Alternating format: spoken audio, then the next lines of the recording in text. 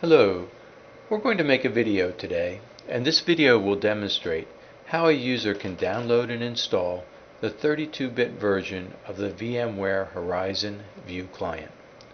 This software can be used to view virtual machines.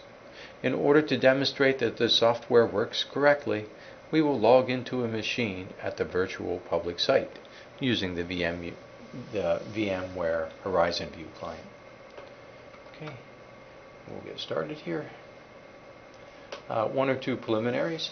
I'm actually running this machine on campus for this, creating this demonstration video. But I'm doing one thing here that I don't really need to do, but I wanted to show you it because you'll need to use it at home.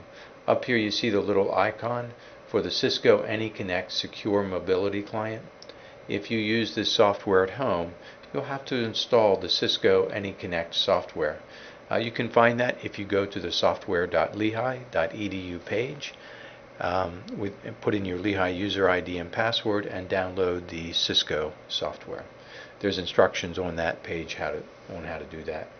Second thing I just wanted to mention really quickly, we're going to be loading the software from an RPM. This is going to be loading onto CentOS 6.4 32-bit, and the software that the RPM was created from, if you go to archivecanonical.com, Ubuntu Pool Partners VMware View Client, down at the bottom is a set of binaries that you can load.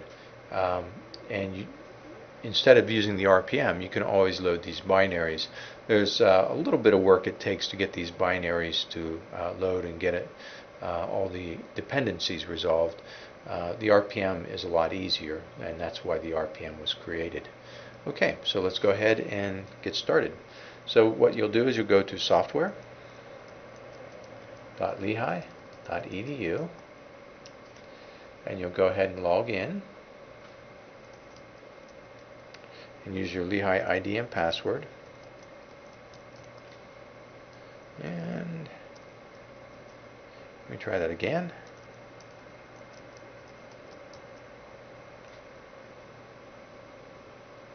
Okay. Guess you have to type in the right Lehigh ID and password there. And then we're going to be downloading some stuff from VMware, and V is down towards the end of the alphabet here. Okay. And here's the VMware View line. So I'm going to click on the green check mark. And what we're going to do is we're going to slide down here. There's one note. There's a Lehigh CentOS 6 version of this, and it's posted under the download link, and that's where we're going to be going. They're RPM files for 32-bit and 64-bit versions of the OS. We are working on a 32-bit version of CentOS 6. So we'll go ahead and click the download button, and then we'll click the 32-bit Linux 32-bit version, and this is the RPM you're going to download. So we're going to agree to download. What we want to do now is we want to save the file, and in my case it's going to download it to the downloads directory. I'm not having it at this point ask me where to save it. So now if I open my terminal and I do it, I'll change directory up, and then I'll change directory into the downloads directory. And there's the VMware Horizon View Client. In order to install this, I need to be root or have sudo. I'm just going to do a switch user to root, so switch user space dash, type in my root password, and then I'll do a change directory into the directory that has that file. And I'll do an ls, and so then I'll say yum install VM, and I'm going to hit my tab key to autocomplete. You can type that all out if you wish, or hit your tab key, and then I'll type enter. And what it does is it goes through and it finds dependencies. Is that okay? If I want to install it, I have to hit yes.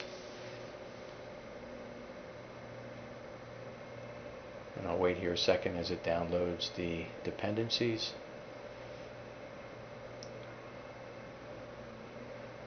Looks like it's downloading 7 different things. And what we're running on here is just a basic install of CentOS, a basic desktop install. There were updates done a few days ago to it, but there was no other additional packages added. Okay, now in order to, and I'll just exit out of the screen, in order to run the VMware Horizon View client at this point, I don't have the RPM setting up an icon for it. So what you have to do is you open the Windows terminal and type VMware-view, and it will pop up a window that looks like this. And what you'll do now is you'll type in the server for the VMware, and that is virtualsite.cc.lehigh.edu. And then you have to come down here and click the connect button. And if you see this screen, you know you're at least connecting to the server. So I'll type in my Lehigh ID and my Lehigh password.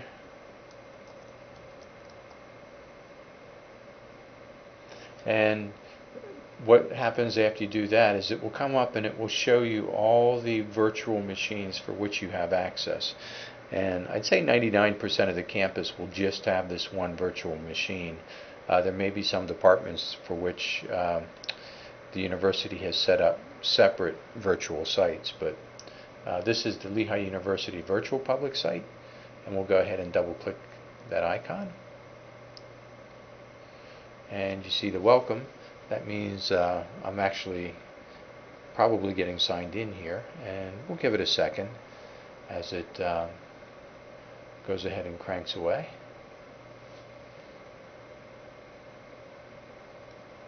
I'll move that to the center there, so it's okay. And it's finishing up the logging in. This is the public virtual site machine, and this is a Windows 7 machine you can log into, and you can run all kinds of software on here. One quick note is if you want anything to be around after you log off, you don't save it on the C drive. What you'll want to do is you'll want to save it on your H drive, and that will allow you to see it if you log on to a public site machine or machine here at Lehigh that's networked with Active Directory. So that's pretty much how you get your VMware Horizon View client installed. And we're going to go ahead and log off of the virtual public site. And I recommend when you leave the VMware Horizon View client software itself that you click on File and then click Disconnect from Server. Okay, and once you've disconnected from the server, then go ahead and quit. And that's all there is for connecting up to the VMware Horizon View software and getting into the virtual public site. I hope this was informational, and thanks for listening.